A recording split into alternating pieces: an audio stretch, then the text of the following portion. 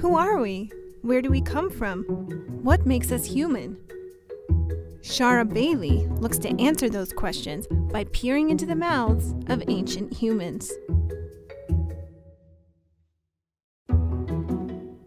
My specialty is in the dental morphology, or the bumps and the grooves and the shape of teeth. I'm interested in when we get the teeth that we recognize as being distinctly Homo sapiens. Locked inside our teeth are secrets of our past. Teeth are 98% mineral in content already.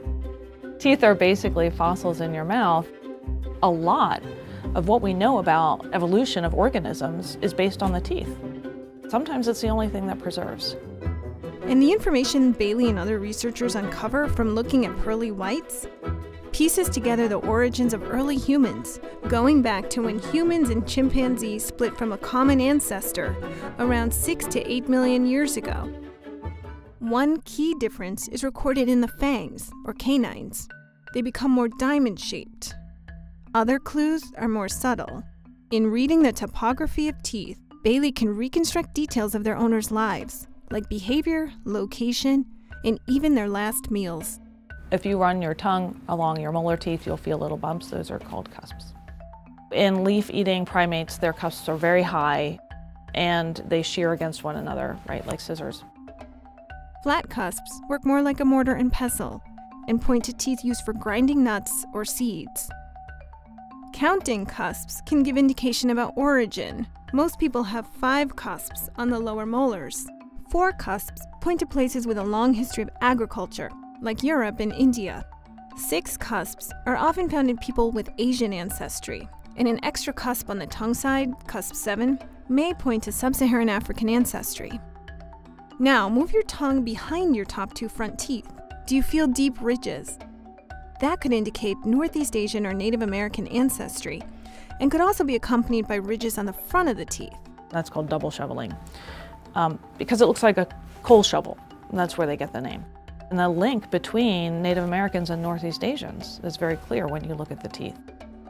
Zooming in closer, a scanning electron microscope reveals fine scratches and gives clues on a month of meals.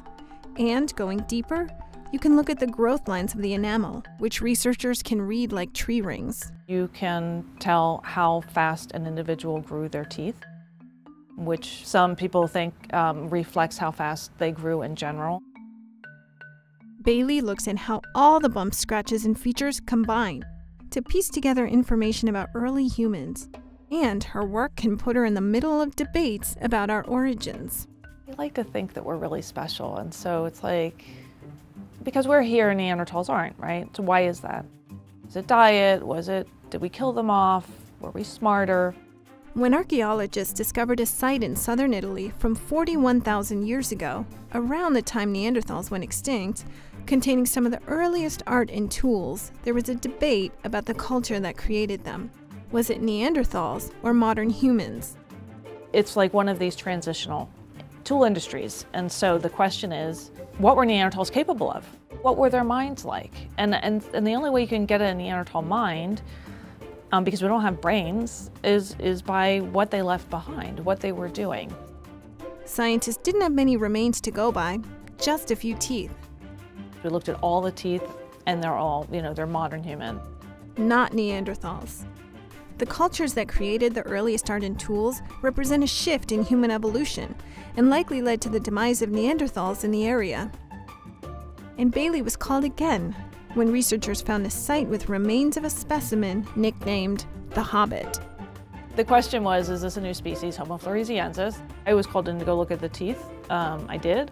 And to be honest, I looked at the molars and I'm like, they look kind of modern. I mean, they have 4 cusps. There's nothing really remarkable about the upper molars, but there's the lower third premolar. There's your first bicuspid, that's what the dentist would call it. It's like nothing I've ever seen. In all, all the modern humans I've looked at, even the fossil hominins. And it has like 3 roots, it has an extra weird cusp. The shape of it is, kind of odd, but it's really just the whole way it's put together is completely unique. The teeth support this as being a different species. Recently, Bailey examined a set of baby teeth, which helped determine that remains found in 2015 were from a new species, Homo naledi. But despite so many differences, early human and Neanderthal teeth have one surprising thing in common. They'd get a good report from dentists today. You know, I look at all these fossil teeth, right? There's no dentists back then, and they're perfect. They're beautiful. You start looking at teeth after agriculture gets adopted, and their teeth just, you know, go to hell in a handbasket. There are cavities, there's abscesses, they're disgusting.